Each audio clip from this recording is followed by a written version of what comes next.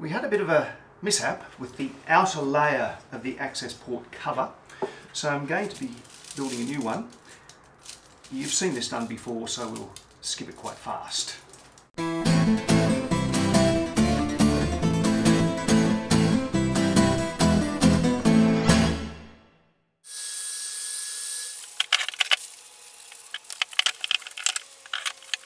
While we're waiting for some of those other steps to complete, I'm going to get a start on the kerfed linings. I'm just going to be using regular pine for this. For a guitar that we sell, we might use more glamorous timber, but pine is just fine. So first we've got to rip and mill.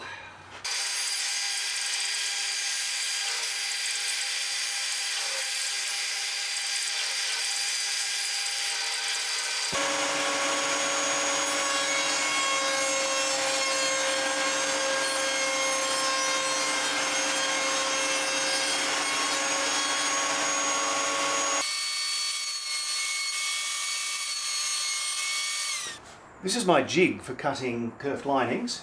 It's a plank of wood with a little channel cut out of it and a headless nail poking out right next to the channel.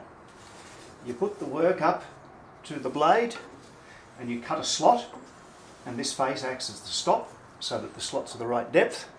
You then move it along so that the nail is poking into the slot you've just cut, and you cut another one. And you keep going until you run out of wood. The trick is positioning it so that the depth is just right to allow the kerfed linings to bend, and the spacing is right for the curvature of the guitar. We'll cut most of our linings for fairly average spacing, and then we'll do a small amount much closer together for the cutaway.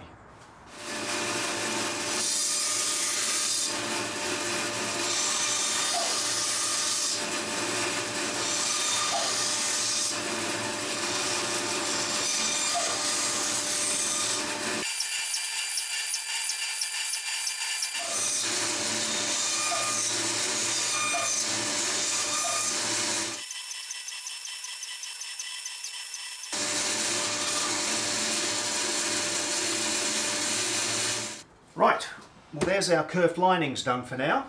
We'll set them aside. I'm working now on the outer layers of the access port cover. I've got this one roughly trimmed to size, and I'm very gradually finessing it with sandpaper so that it fits inside the access port. When that happens, we'll move on to the next step, which is something I haven't tried before.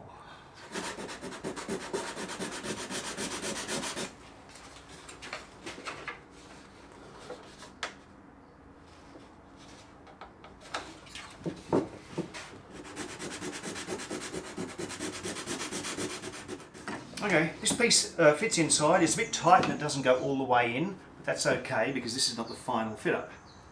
What I'm going to do now is to cut two parts of this jarrah for the two strips along the top and the bottom, and then two straight pillars at the sides. Once we got those in place, I'll cut a smaller rectangle of the blackwood to go in the middle.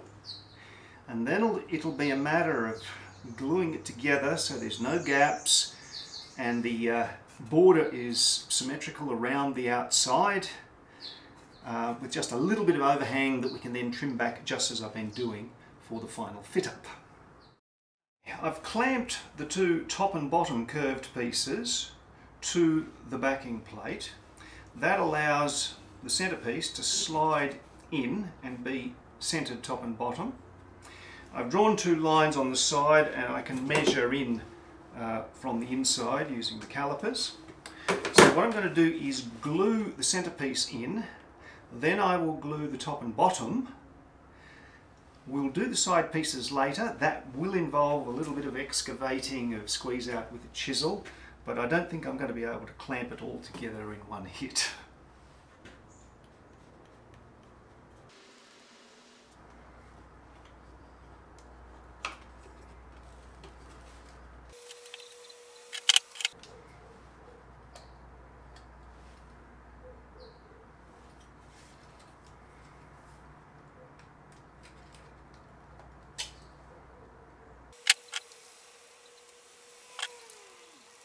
Now that is not finally clamped, but it means the centerpiece will stay in place while we put the top and bottom strips.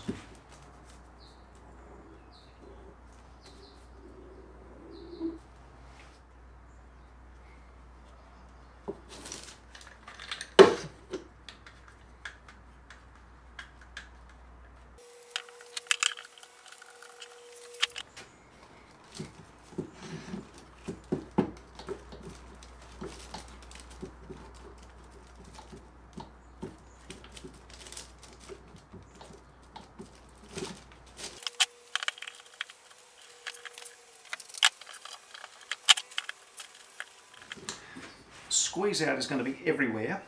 Fortunately, these layers are thicker than they need to be, so we're going to be sanding them down quite a lot. While you weren't watching, I unclamped the piece, cleaned up the worst of the squeeze out, and trimmed 2 upright pieces. So now we'll glue those in place. The joints aren't quite as hairline as I'd hoped, so we will have to see. I will press on, we'll see how they respond to finishing, and I'll decide whether I will try and improve upon this method or just go back to the plain access port cover from my previous guitars.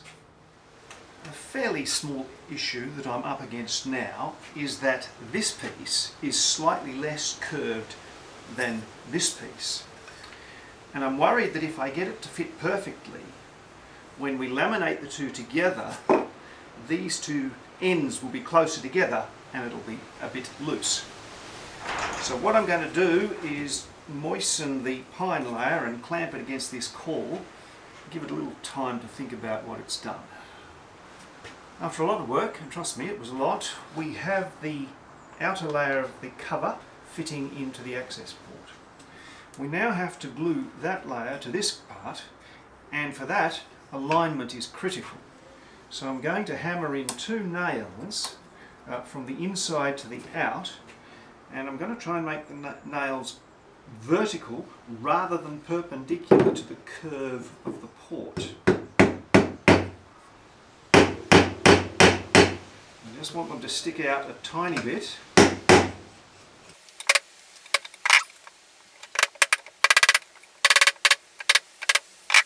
Then we will put this door in, place this, press them together, and we'll have indexing pins and alignment so that we can glue them together. We'll rip the nails out later, obviously. Okay, I'm pushing the outer layer against those nails. Now when we take it out, we've got these holes,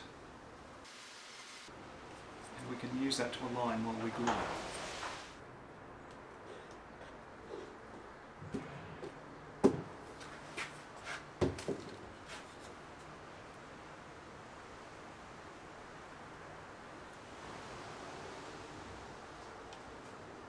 Find the holes.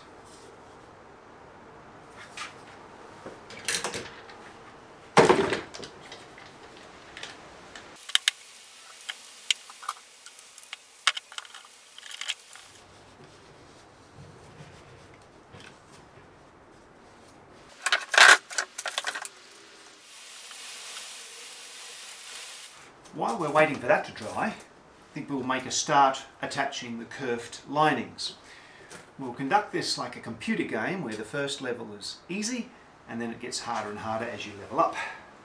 The easy quadrant is the top flat soundboard side, non-cutaway. It's just a matter of taking this, finding out how much we need, cutting it, gluing it in. And for that we're going to be using laundry clamps.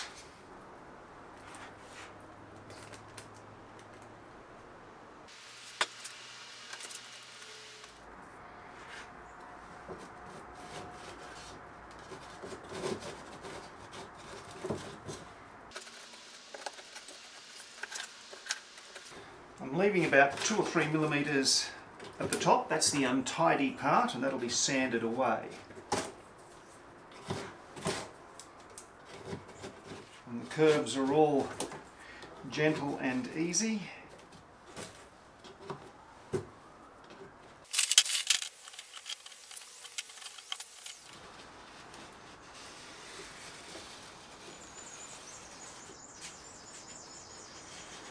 Turning it over, I can get rid of some of the squeeze out, not all of it, but the worst of it. And I can also check to see that the joins are good and tight. And in fact, at the moment I can see that around the waist they're not, so I'll have to do something about that.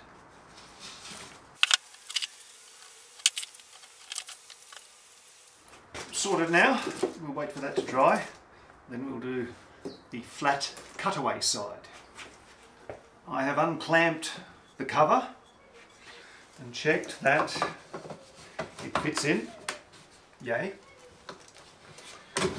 What I will do now is remove the nails that we were using as index pins. I'll put in a couple of extras because having it line up is really important. I have marked a point dead center, so we're going to drill that. We already have these 4 holes. I now also need to extend them outwards through the front of the cover.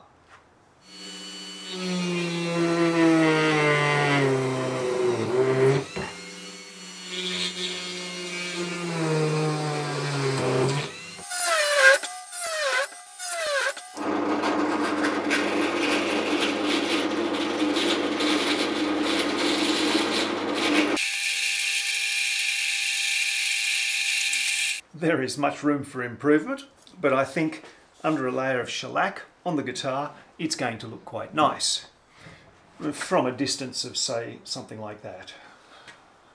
Time for the next quadrant of curved linings. And this is the one where we've got the cutaway. And although I made a section of the curved lining with the curves closer together, still not quite enough to get into that cutaway horn there. So what I'm going to need to do is to just mark the area where the curvature won't quite make it and widen the ends of those cuts with a file.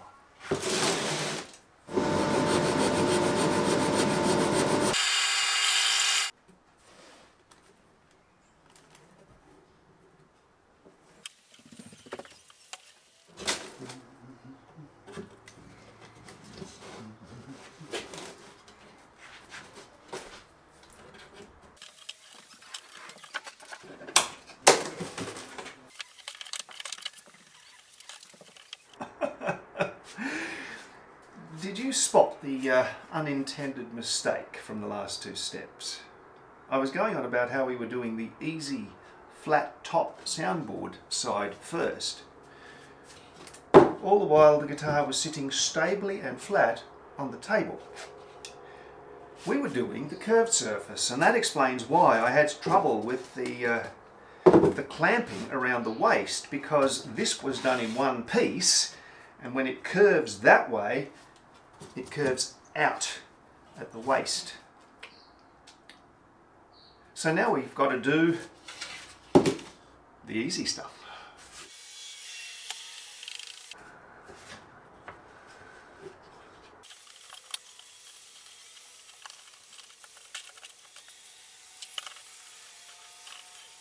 And on to the final quadrant.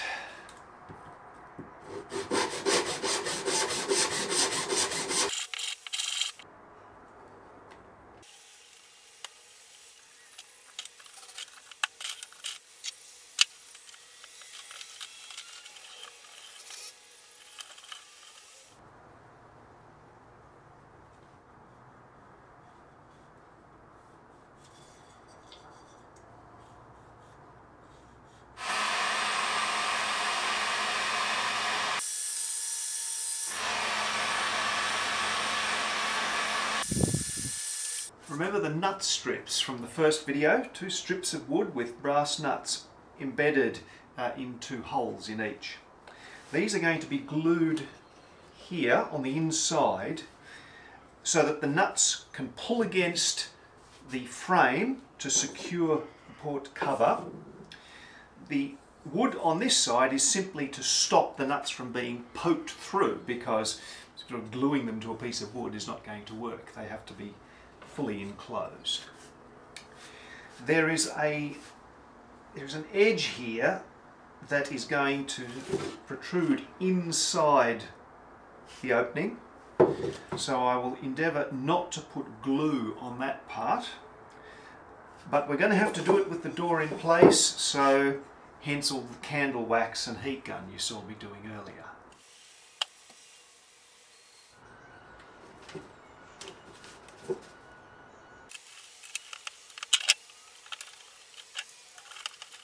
This is awkward to clamp because those screws get in the way, but they're needed for alignment.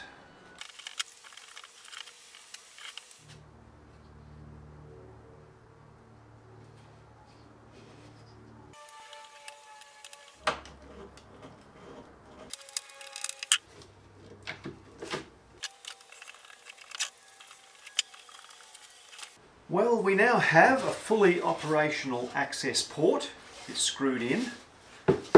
The levels are not perfect, but sanding will fix that. We also have our kerfed linings, top and bottom. They, in particular, are a little proud by design, as are the access port frame and the neck block. So I am going to use the band sander to bring the kerfed linings down to about 1/2 mil, proud of where they need to be, top and bottom.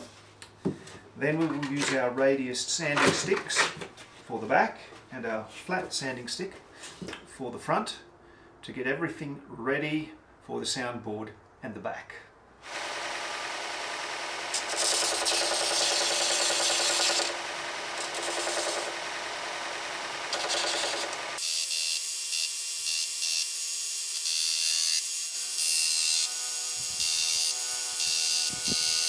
That is a nervous job, and with good reason. You can't see what you're doing.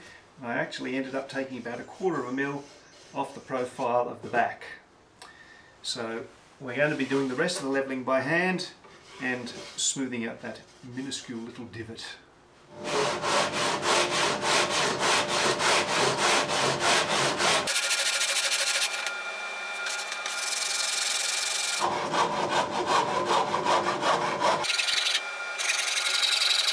I've got the top as flat as I can get it using sanding sticks.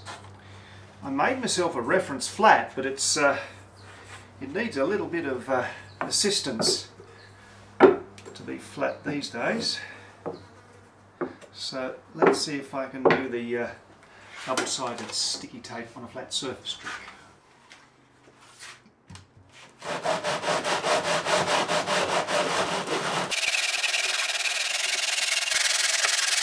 The trick of drawing all over the surface, then sanding on a flat surface and seeing which pencil marks have been removed is telling me that the neck block and the tail cord frame are high spots on the top of the guitar.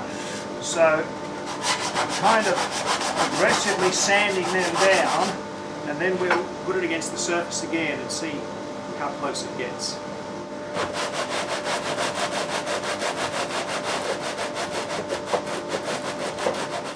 After that, all of my pencil marks are gone, so I'm confident that this is a good flat top.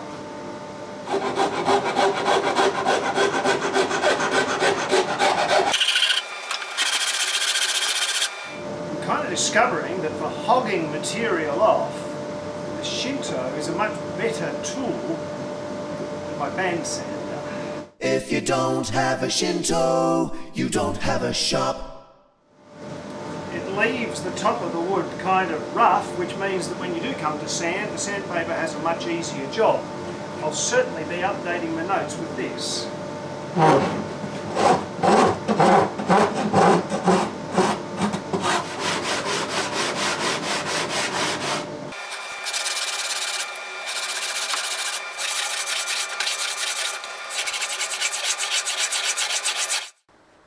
now satisfied with the flatness of the top and the lines and curves of the back. Look at that rocking, that's looking pretty good. The edge surfaces there are ready to accept the soundboard and the back. One exception, but we'll deal with that in a later video. Cheerio!